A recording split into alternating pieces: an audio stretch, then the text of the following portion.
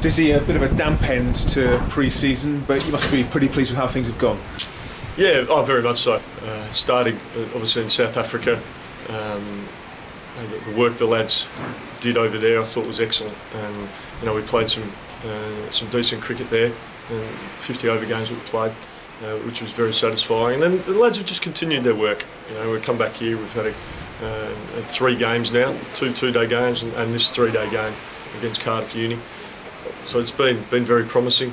A lot of lads have got what they've needed out of this week or so, and getting that time in the middle with the bat in hand and the ball in hand. It's been very pleasing.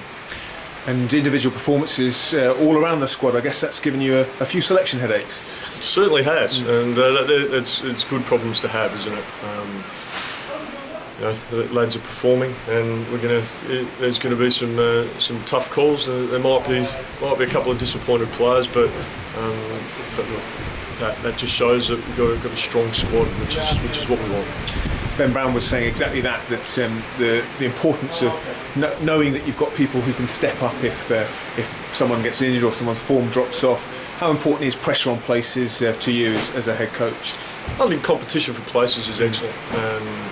If you're scraping around looking for 11 to play, you certainly don't have the depth, and I feel that we've got the depth here at Sussex.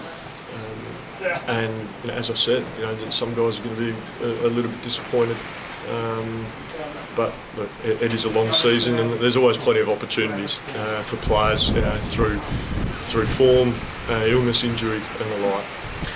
And obviously you were away for the winter. You come back in March and you see everyone who's been working hard over those winter months. How impressed were you with the progress that people had made in the time you'd been away? Oh, incredibly impressed. That was something that really stood out for me.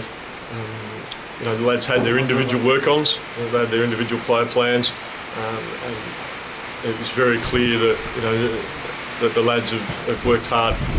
From a skill point of view, I really noticed that. But certainly from a physical point of view, lads have come back. I saw them in South Africa. They were fit, they were strong, and they were ready to go. And I've noticed a big difference. A few work-ons were improved speed and our throwing arms to develop those, and that's certainly been something that I've noticed. And on a personal level, happy to be back in Hove and looking forward to that first championship game. Oh, very much so. It feels like I haven't been away. It's been fantastic. Been very most welcomed again by everyone in and around the club. It's just been great. It's great to be amongst the lads again, and bring on 2019. It's going to be a great summer. Great to see you, Diz. Yeah, you too, mate.